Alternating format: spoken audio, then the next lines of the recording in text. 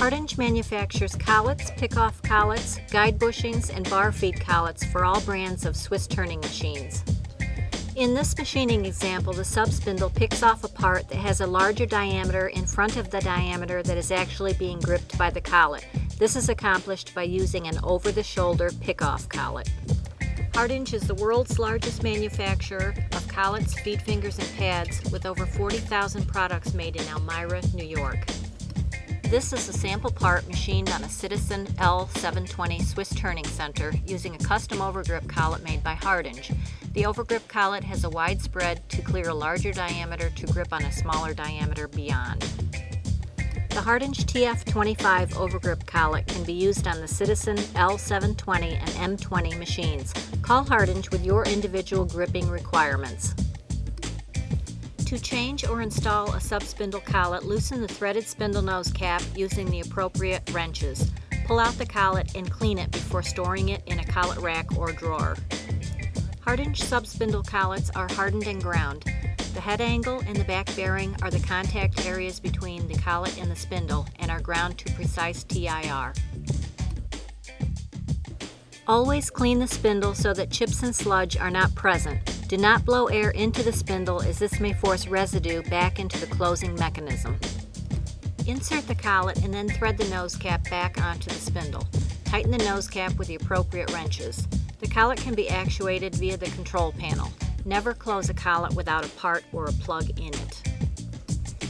Hardinge manufactures carbide guide bushings and custom bushings like the one used here in the Citizen L720 Swiss Turning Center.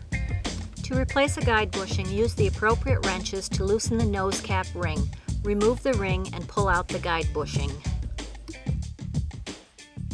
This is a custom design for Citizen's new adaptive guide bushing. It self-adjusts up to 5 thousandths in diameter to accommodate the more affordable non-ground bar stock.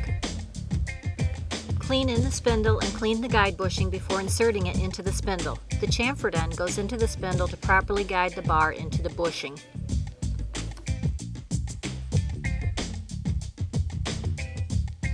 Replace the spindle nose cap ring and tighten in place using appropriate wrenches. Lock in the nose cap using the face spanner wrench.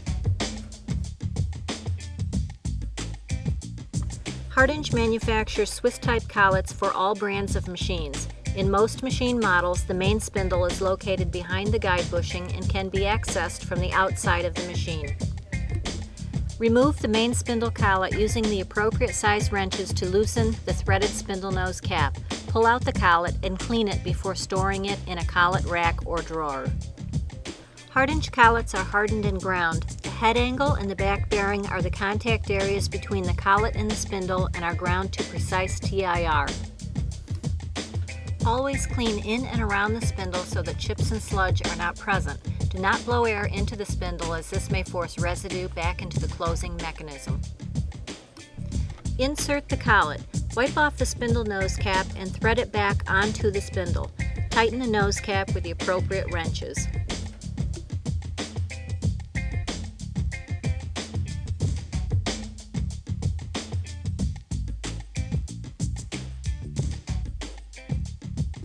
Hardinge also manufactures a variety of bar feed collets. Collets, guide bushings, and bar feed collets can be ordered online at www.shophardinge.com or call 800-843-8801.